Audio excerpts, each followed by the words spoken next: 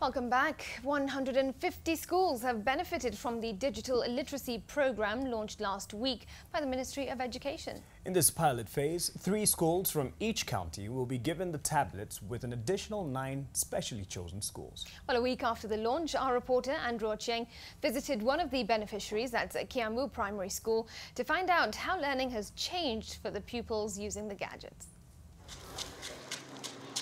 9 o'clock at the Kiambu Township Primary School, and a stream of Class 1 pupils file into the computer laboratory. It has been aptly named the Digital Literacy Program Center. For all the schools that were in the pilot stage, such a room had to be built. The windows have been reinforced, the door, which was wooden, is now metal, and the school had to build a vault-like structure with the charging ports inside, where the tablets can be charged overnight. There are also charging tables in the classroom. Even the desks are new. On the desk.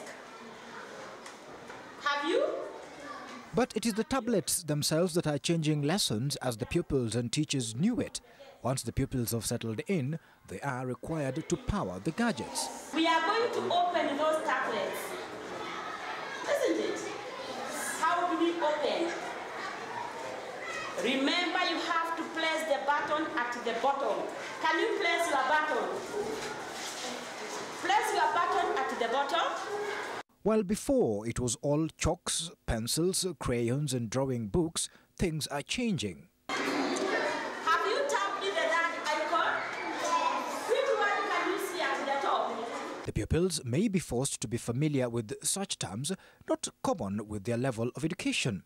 Once they are on, every pupil is required to log into the system by typing their names and their class. Which is your class? Then you press what? Okay. Tap OK.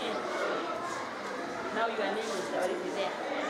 The tablets are all connected to the teacher's laptop through this router to monitor what everyone in the class is doing. So when we switch on the cap, it makes sure that every device is connected to the network, and the cap serves 50 tablets. Yeah. And then what is happening there? Now the teacher there is teaching. The blue computer is the teacher's digital device.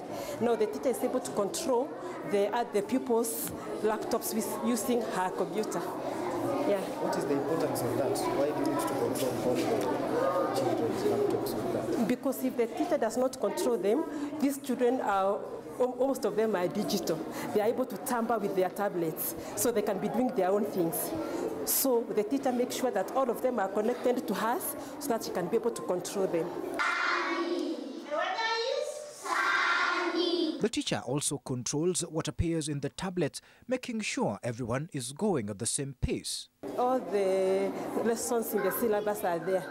Yeah, starting with the social studies, maths, English, Kiswahili, all of them. They have been fed in that computer. It has aroused their interest of learning.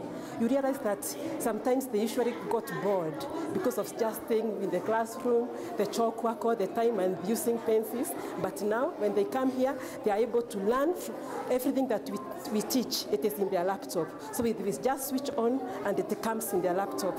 So the learner interest is aroused. The truancy is minimized. Every child wants to come to school. Nobody wants to stay at home. We have even seen some transition from private schools to public because the small children want to go where these laptops are. So it has really changed their lives. While it may not be the laptop that was promised, the tablets, the teachers say, are good enough and are serving the purpose of digitally empowering the children at a young age. So we don't need a big laptop for the pupils. That tablet is enough. The challenge for the school has been more secure space for the tablets. With 212 pupils and only one class which can accommodate only 50 pupils, learning using the gadgets has to be done in shifts. Tap OK. Good. The school says it has made learning much more interesting for the pupils and the teachers. You didn't open. The money didn't open. When we are displaying the lesson to the pupils, it is very interesting to them. And the lesson that we teach here, and they don't forget. Give me one type of weather that you know. Just a week into the project, it may not be easy to gauge the impact, but with such expectations, the teachers and pupils hope learning and the outcomes will be different. Andrew Ochieng, NTV. Well, they certainly are a step ahead, and hopefully all the other schools and pupils will catch up sometime soon. It's approaching the hour. This is NTV Tonight, but there is more coming up. That's from Business Desk with Dan White.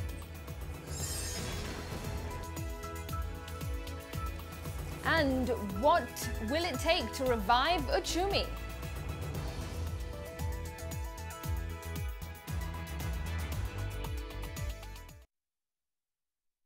NTV Business News in association with UNI Microfinance Bank. Good evening and welcome to NTV Business. I'm Dan Mwangi. More than 3,000 bags of subsidized fertilizer from the National Cereals and Produce Board illegally undergoing repackaging was seized this morning at a Kenya Railway go-down in Nakuru County. The bags were part of an NCPB consignment headed to Kitale but were illegally diverted.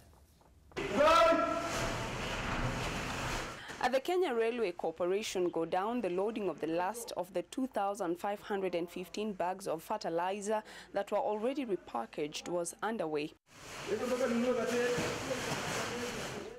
The repackaged fertilizer, valued at 4.5 million shillings, no longer had NCPB branding but that of a private manufacturer, which only 2 months ago was cited as having uncompetitive practices by the Competition Authority of Kenya. The company running this storage facility has now come under suspicion for this illegal business, since it is also a contracted transporter for NCPB. We suspect that Wilka may have diverted some of the cargo that was transporting on our behalf to his own stores. This is the third incident in under 2 months involving subsidized NCPB fertilizer being diverted and repackaged. By part of this fertilizer being diverted, it actually increases that gap between what the government is providing and whatever else the consumption is in the country. If any of our staffs, no matter what level, is involved in this scandal, we will take action. Kenya needs 10 million bags of fertilizer annually, with the government only providing 3 million bags, with the rest provided by private dealers. A bag of the subsidized fertilizer sells for 1,800 shillings compared to a retail price of 3,000 shillings. This repacking and rebranding therefore means that Yara Fertilizers Limited stood to make a lot of money. Officials from the National Cereals and Produce Board are yet to find out for how long these fertilizers have been here, but they say that police have already begun investigations into the source and whether or not these fertilizers belong to NCPB. Bridget Ngana, NTV, at the Kenya Railways Depot, Nakuru County. Now, Uchumi Supermarkets has been in the news for all the wrong reasons lately, with stories on the company's financial troubles, empty shelves, and fears about its future. NTV's business editor, Wallace Kantai, sought out the company's CEO, Julius Kipngetich, and the conversation at the company's headquarters covered everything from finance to supplier relations and the future. First thing is, the headlines have been very negative. I think the other day there was one of the branches being auctioned, the goods in the branches. It implies to me that Uchumi is in a lot deeper trouble than we thought it was. No. All the information about Uchumi is already in public domain. And when we announce the results, when the restated results, the results for Uchumi have always been negative for a while. It's just that they've been hidden, and all that information is already in public domain. For example, the Taj Mall, which has advertised, that advert was illegal, because we have already registered a dispute with the landlord, and we had closed that branch. Why have we closed Taj Mall? Because the building is going to be brought down because of the highway, Outer Ring Road. So this is something we have been talking to the landlord, and so that headline was overzealous, in my view. The problem, though, is when you have a headline like that for an institution which requires public trust, that's where people go shopping for their daily goods, it drives away the confidence people have in institutions such as Uchumi. And how much trouble does that put you in? My take to the public is, please trust Uchumi. The new management is working very hard to restore your confidence on this national icon. And in a few months' time, all these issues that have plagued Uchumi for generations will actually go away. The measures we have put in place are very deep. We have done a lot of reforms already. Remember when I arrived here 6 months ago, when we announced the results was actually, the restated results was actually 3.6 billion loss. Yes. Now this was because in the half year, it had been reported that the loss for Uchumi was 262 million, which was not true. The actual loss was actually 1.8 billion. Because that's the other thing, the books, as we had them, were erroneous. Yes, there was fraud. So has that fraud been all removed? Yes. Can we trust what we are seeing now? Yes. What you have now are the results of Uchumi are the correct results. And we have done a lot of deep reforms. Let me just state some of them. Anything that bleeds in Uchumi has been sealed. The subsidiaries which were bleeding, Uganda and Tanzania, we shut them down. Not that there is no business in those two countries, but the design, the model that was adopted was actually bleeding the organization. So we say, let us shut them down. In Kenya, we have shut down 7 stores, which includes that Taj Mall. Yes. Okay? And the purpose is that any store which has no track record of profitability must be closed. In the process, we have offloaded many members of staff. As we speak now, we have offloaded 2,300 members of staff who were either excess or didn't have the skills to stay on board. These out of how many? We now only have 1,500 remaining. Okay? And even that 1,500, we're still tweaking a little, but we believe that that is more or less the optimal. We now have 20 stores in Kenya, and we believe those stores in Kenya are the most profitable. So Uchumi is actually bottoming out at this stage, and it can only grow. The other problem there has been is supplier relationships. Yes. So your suppliers of anything from fresh produce to white goods and all that. What we have been seeing is unhappiness among suppliers, long-lasting debts, and so suppliers come and say, you know what, we will not deal with Uchumi. So when a shopper goes into the shopping cart, you want to shop for your weekly or monthly goods, you can only get half of the things because the other half are not there. How is the supplier relationship? Now, when I arrived here, the supplier relationship was not good because some of the suppliers had debts dating to 2012, some even 2011. And so, if you look at the total supplier debt is 3.6 billion. 2.2 billion of that debt is more than 120 days old. So, I agree with the suppliers. It's bad debt. Okay? And what I agree with the suppliers that they were distressed, but we had a system here which was leaking, and we have now closed those leaking. So, the first strategy we have had is how to reorganize the balance sheet to improve liquidity. And we are now selling non-core assets. There are 3 non-core assets we have identified. One is our store in Ngong Road, which is we have completed the sale. The big Uchumi Hyper. Yes, and we will become tenants once the landlord completes the payment. Then we have a 20-acre piece of land in Kasarani. We are looking at how we can sell that as quickly as possible. The process is already underway. Are these distress sales though? No, they are not distress sales. We don't want to hurry too much. That is why it's a balance of let's not sell our assets at throw-up price, so then we bring in suppliers. Then somebody will query in future and say, why did you sell our asset at a throwaway price? So you are balancing the needs of suppliers and the needs of the shareholders. Final question is with regard to Uganda and Tanzania. You say that you've shut down operations in the 2 countries. Obviously, there's a lot of bad blood created with that process, shoppers, suppliers, and the rest. Do you ever see yourself going back into these markets? Definitely, yes.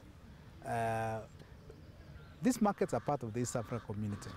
Any Kenyan company which has ambitions to grow must always have an East African agenda. And Uchumi is no exception.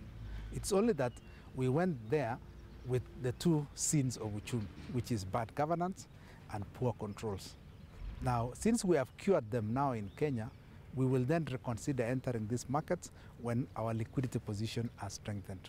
So I see this probably in the next 3 to 5 years, Uchumi will definitely re-enter Uganda, and it will definitely re-enter Tanzania. And we are looking at beyond those markets. So in the next 5 years, we will definitely have considered near markets We hope Ethiopia will open up in due course, and we're also thinking of places like DRC. So in the next 3 to 5 years, our growth strategy is to look at beyond the East African market, which other markets can we explore. Even South Sudan is within our radar, but we want to put our Kenya house in order first. And we have put in all the measures, and we are just going through the final lap before our growth potential is realized. All right, thank you. Thank you very much. Putting the Kenya house in order is the words of Julius Kipngetich, the Managing Director, CEO of Uchumi Supermarkets. There's been huge holes in the company, but from what we're hearing, all these holes are being sealed and the future is what we are looking at. Thank you very much. My name is Wallace Kantai in Industrial Area for NTV. The government will invest in more system audits to increase bank supervision. This, it says, will help forecast any malpractice in the industry. The Treasury Cabinet Secretary made these remarks on the sidelines of the World Economic Forum in Kigali. I think what these three cases have brought out is that, you know, there could be an alarm here. We need to check, especially on those malpractices that are not supposed to happen. And this is what we now need to put more emphasis on, you know, enhancing the supervisory capacity of the central bank, enhancing the governance of the institutions in the banking sector, you know, looking at the ICT infrastructure. Are they sound, or they have come up with ICT infrastructure that are not transparent enough, or they can be manipulated, or the central bank or the regulator are not able to detect some of these issues. So more of audits, especially the system audits and all that, is what we are now going to put more emphasis. The central bank is working towards enhancing their oversight on this matter. NTV Tonight continues with some politics, and Wiper leader Kalonzo Musyoka and Amani National Congress leader Musalia Mudavadi appear to be setting the stage for a political duel. Well, Kalonzo wants Musalia to get out of his comfort zone and also what he terms as his dalliance with the Jubilee coalition. Mudavadi, on the other hand, says that Kalonzo should not rub off his traitor stench on him. Trevor Mbija reports. I know that UDF, which now became Amani, was enlisted as one of the parties that form the Jubilee coalition. If we are going to be serious about saying no to political assassination, I want to call on my brother Musalia Mudavadi to renounce that relationship and move on. And get out of this comfort zone. That was the salvo that got the usually cool Musalia Mudavadi out of his comfort zone, and he was not holding anything back. In a 6-point statement sent to newsrooms titled, "Kalonzo should not rub off his traitor stench on Mudavadi to cleanse himself," Mudavadi, through the party's Secretary General, says it is extremely disheartening for former Vice President Stephen Kalonzo Musyoka to stand before Kenyans and pour personal vendetta and lies. The statement further terms Kalonzo's utterance as juvenile politics at its best. Interestingly, the two-party leaders have both been vice presidents of Kenya. Kalonzo's reign was between 2008 and 2013, while in late 2002, Mudavadi was the last and shortest-serving vice president of Kenya under President Daniel Arap Moi. Get out of this comfort zone. Musalia did not respond to Kalonzo at the Requiem Mass in honor of slain businessman Jacob Juma. According to the statement, Mudavadi treated the mischief with the contempt it deserved, because the statement continues to say he knows those were the words of a misguided self-seeker out to gain solace for lack of substance for the mourners. If we are going to be serious about saying no to political assassination, I want to call on my brother Musalia Mudavadi to renounce that relationship. The two leaders both served under the Moi regime as vice chairman when KANU merged with NDP, but the statement from ANC wants Kalonzo to tread carefully, lest he be reminded of his worst political crimes against colleagues and progressive forces.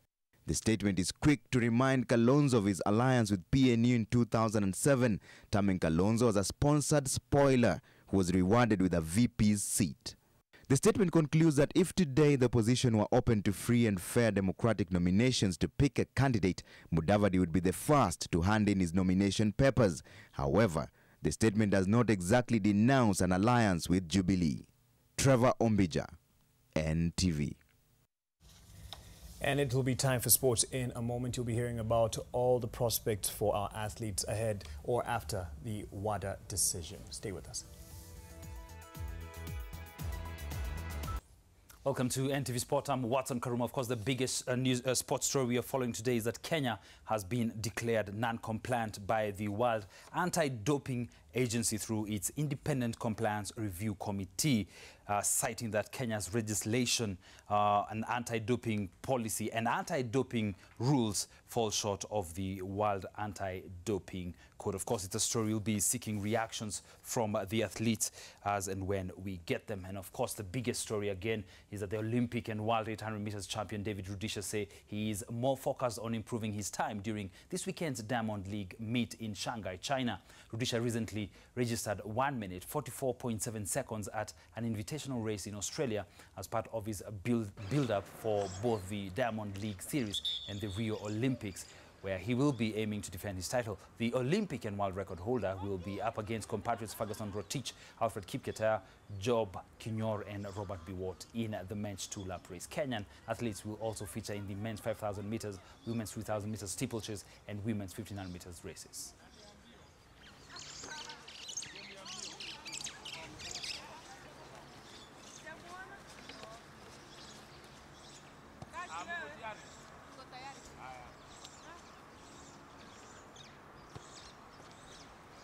It is 5 past the hour, and that does it on NTV Tonight. Thanks very much for watching. Remember, NTV Weekend Edition starts tomorrow. I'm Smriti Vidyarthi.